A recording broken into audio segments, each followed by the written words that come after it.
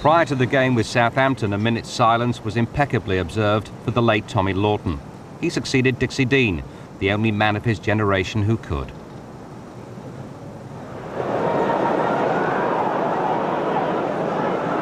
Everton midfield closing down as Parkinson launches in. Barrett's header. Speed. Good control. Now Barmby gets things moving. Kanchelski's pointing to where he wants it. He doesn't make it, but Stewart does. 12 minutes gone, and Graham Stewart gives Everton the lead. A swift move after some pretty tigerish tackling midfield. The approach play of Barmby, beautiful pass, and Stewart finishes it off.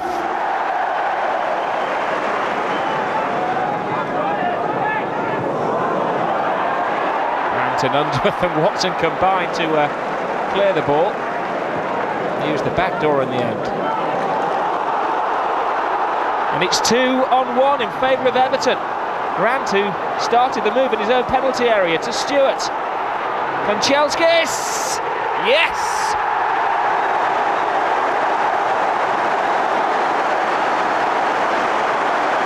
Well, Andrei Kanchelskis suggests to the Everton fans that it's so easy, but it was a move which started back in their own 6-yard box, really.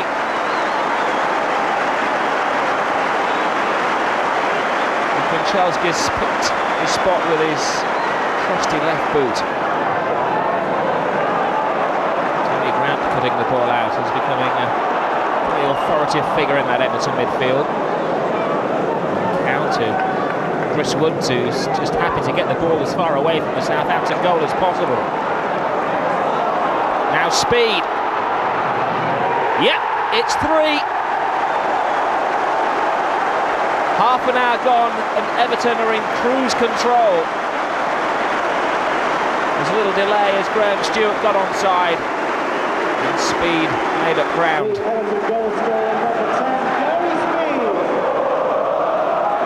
Grant.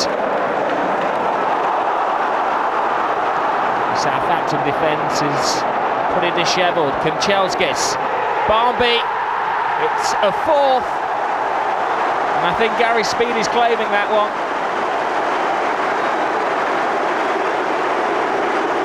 Barmby played it in, and Speed just deflected it goalwards. Hinchcliffe takes the throw in quickly. Good cross from him as well. Stewart ducks. And it's scrambled in for yet another Everton goal, a rare Andrei Kanchelskis header.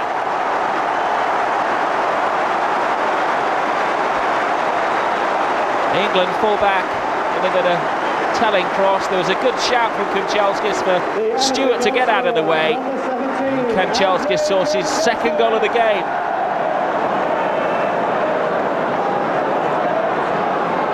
Southampton are playing forwards, looking for a consolation. Oh, they've got one.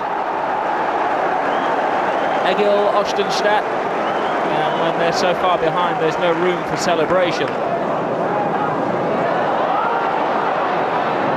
It appears to be running out, but every roll of the ball is going Everton's way. Stewart. And Højbjerg clears. Suggestion of handball. The referee gives Everton the advantage. Kanchelskis. Goalkeeper slips, and Barmby makes him pay. Nicky Barmby's first goal for Everton. It's really bullying tactics now from the Blues. The Everton goal scorer, number 12, Italian announcers working overtime, announcing their scorers' names today. And Woods finally makes a save. Barrett.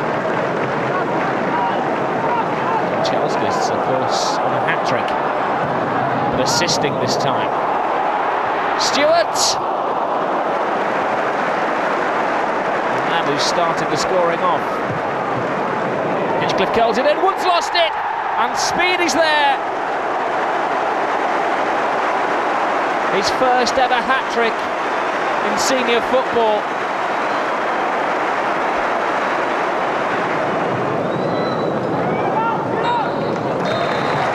Goodison Park rises to applaud their heroes. A 7-1 hammering.